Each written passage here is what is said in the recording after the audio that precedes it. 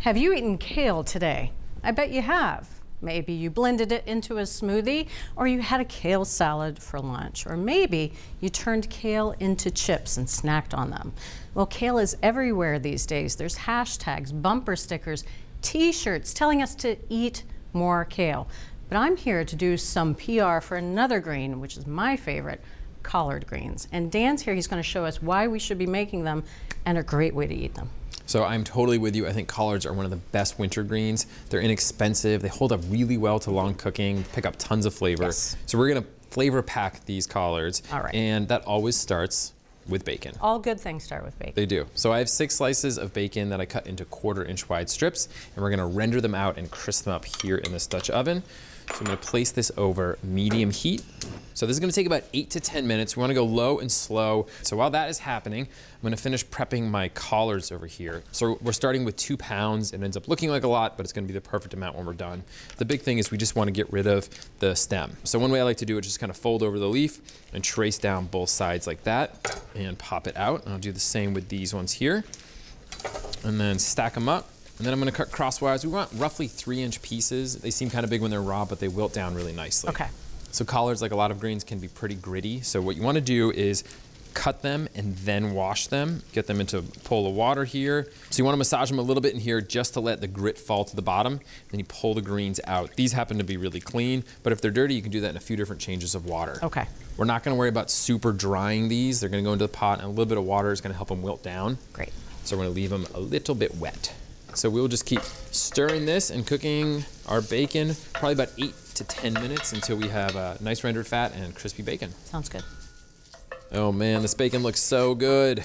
Crispy, crispy. Beautiful crispy, and that fat is just as important. We're gonna put that to good use here. So first step is I'm gonna get my bacon out with a slotted spoon. All right, so I'm gonna pour the fat off. I wanna see how much is in there. We're gonna use 2 tablespoons of it in the dish. And see, that's what I add to my smoothies in the morning instead of kale.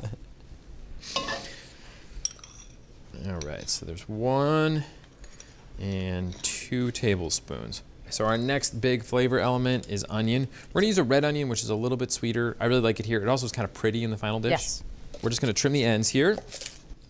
And then we are going to cut this pole to pole. So that means going along the grain. It means at the end, the onion is gonna hold together a little bit better. If we went across the grain, it kind of melt in during the long cook time, which would also be fine, but it's nice to have a little more onion presence in there.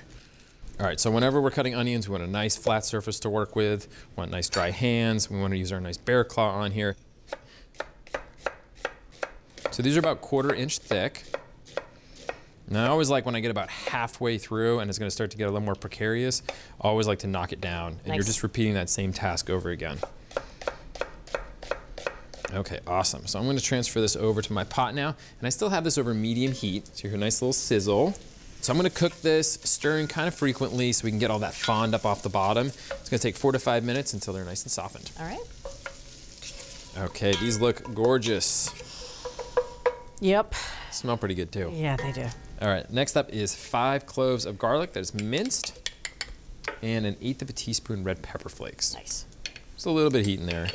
Just stir this in and cook for about a minute. We just want really nice fragrant garlic. Okay, that looks great. So we're gonna start adding our greens. So we're actually gonna start with half, put the lid on, and then let them wilt down for about a minute. It's gonna give us space to get the rest in. Gotcha. All right, and a minute has gotten us some nice wilting going on there. Just a gentle wilting. Just enough room for us to get the rest in there. Gotcha.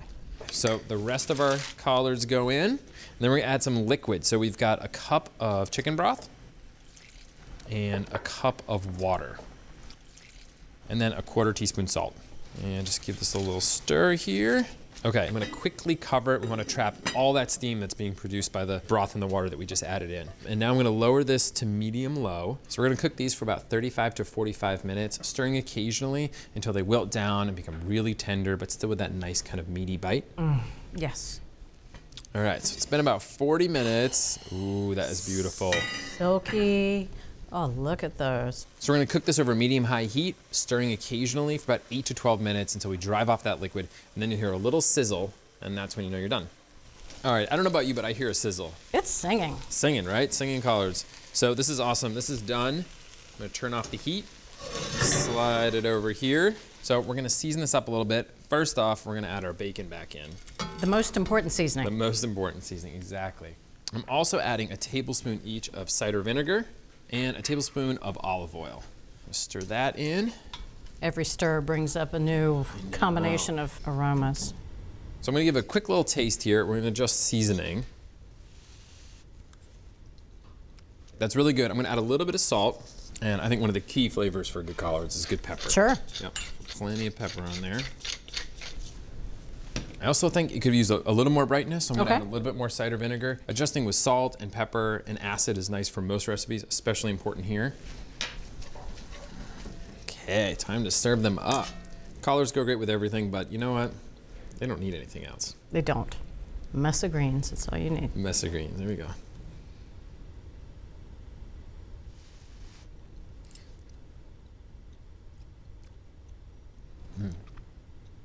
Silky.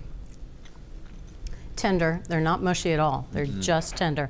What I love about collard greens is they make you fight for them a little bit. There's some bite to it. You got to earn it. Yeah. No, I love that. So many greens can just get completely mushed out, right. really, really soft. These have awesome texture to them. And they're coated in that liquid. It's like a dressing on the outside of it. This is a collard salad. This is my kind of collard salad. Smoky bacon, that sweet pork flavor. Love the cider vinegar. This reminds me of a poem called Mama Fixed Collard Greens for Me by Roger Swagler. It was written in 1984. So the collards arrived and her daughter was sad as she looked at them there on the plate. But just then a friend tried the greens and said, "Ooh, these are great." Like you. And now in New York, you'll not find wine and cheese at the clearly most fashionable scenes. Oh no, if you are upwardly mobile and hip, the smart thing to eat is collard greens? Collard greens. Well, there you go. If you want to make collard greens at home, and believe me, you do. Start by cooking bacon until it's crisp. In the meantime, prep and wash collard greens. Remove the bacon and saute onion in that bacon fat. Stir in half of the greens until they start to wilt. Add the remaining greens, chicken broth, and water, and cook it all covered until tender. Remove the lid and cook off any excess liquid, and then stir in the bacon, cider vinegar, and olive oil. Season to taste with salt and pepper and serve. So there you have it from America's Test Kitchen, braised winter greens with bacon and onion. So now knowing you can do this with collards and not kale. I mean, what is kale? What's kale? What is it? What is it? It's so last year.